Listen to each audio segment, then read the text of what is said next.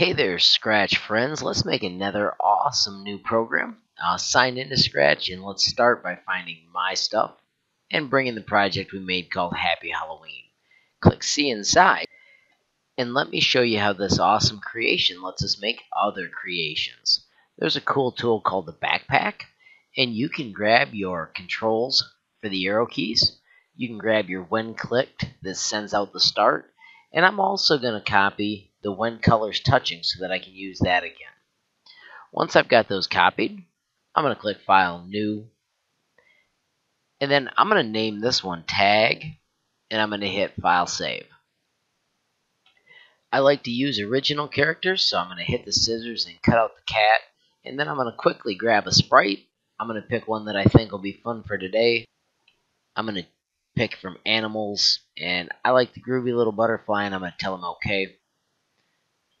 And then what's magical is I can simply bring up the script, and I can bring up the start script, and just like that, my butterfly shrinks down to that small size I like, and I can control them with the arrow keys. Well, like I said, we're going to make a game called Tag, so let's grab another sprite.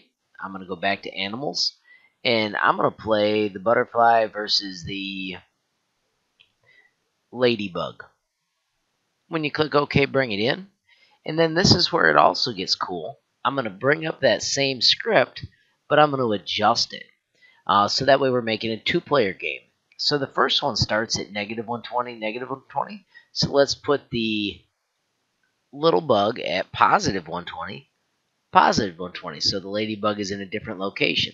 You have to hit stop and start to see the adjustment, but you can see that's a nifty place to play tag. And then we have to change the arrow keys. We're going to use ASWD, where A is to the left. So see how this is a positive right? The one that goes left would be this one, so we make it the letter A. So make sure your negative X is A. Make sure your positive X is now connected to the letter D.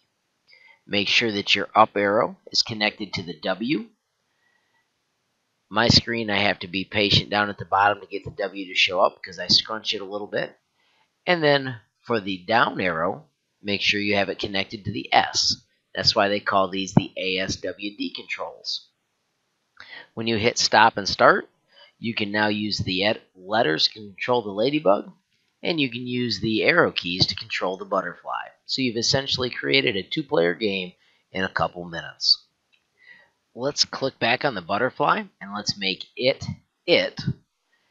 Grab your script that we had for the winner, which was the if touching, but let's put a different kind of sensing in it. Drag this sensing out, and right-click delete it. And under sensing, grab the if touching.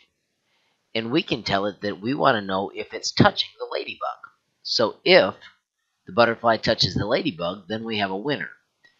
Let's delete this, and let's find a cool sound.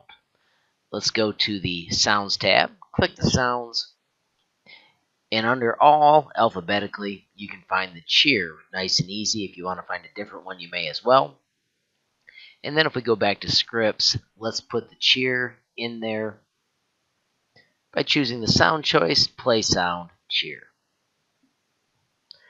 Let's hit save now just because it's a good practice. Let's click the backgrounds and find a background that you think is fun. I'm going to choose nature. And I'm going to pick the blue sky. You can pick anything you want. And then you can test your game out. If you want to add other cool things, you can try. If you want to be done, this is a fine place to be done and have your game just working as well. Make sure you check it quickly with your partner. And thanks for following along as you built a super cool, super easy using the backpack